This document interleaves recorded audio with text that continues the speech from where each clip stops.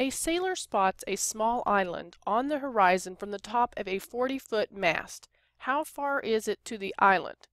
Use 3,950, that should be miles, sorry about that, for the radius of the Earth. So how are you going to do that? Well, it would be helpful if you could draw a picture. Now, I find these a lot more difficult to draw because we're talking about the Earth, so you've kind of got this sphere happening, which, of course, mine's always looking funky. Now, if you're at the equator, we see that's the equator, so we got to draw that line. And it says that the radius is going to be 3950. So what you need to do is you've got to figure out, okay, so I've got my mast, so I'm going to have, see, this is where my circle's not very awesome. So I've got my triangle here, and then I'm going to have another one that comes over here that hits an arc and comes down. So the height of the mast is 40 feet. We know that's a right triangle, and the one over here is a right triangle.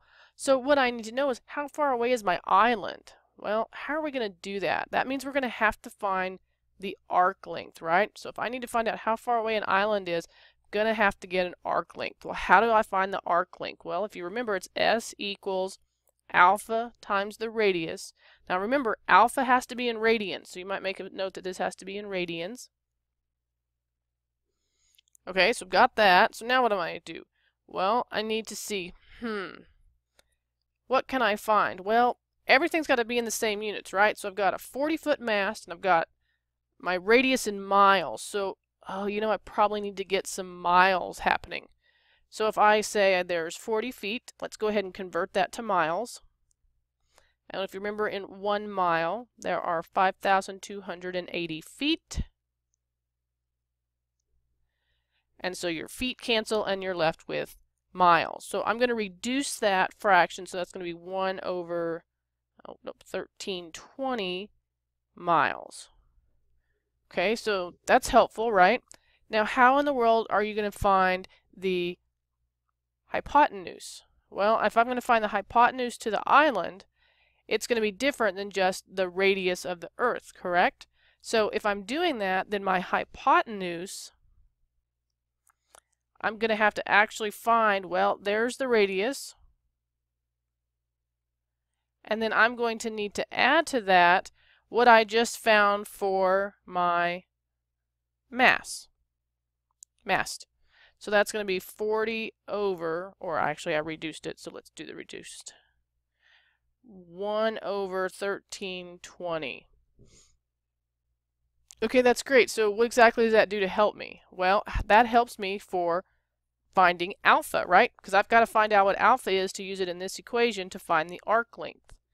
So I know that alpha is going to equal the inverse cosine of, now remember, you've got the 3950 over what we just found, which is the hypotenuse, the 3950 plus 1 over 1320.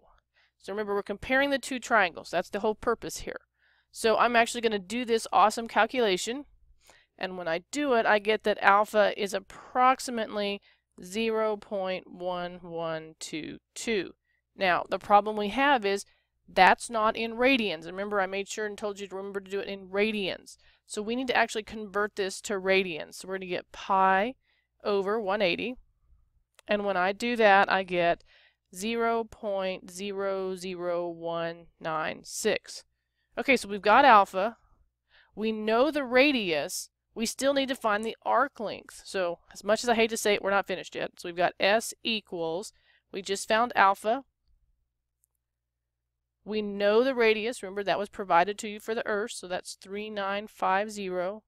I'm going to do the calculation on the calculator, and I come up with 7.736, which is going to be approximately 7.7 miles. Now remember, it's in miles because we converted everything to begin with over here to miles.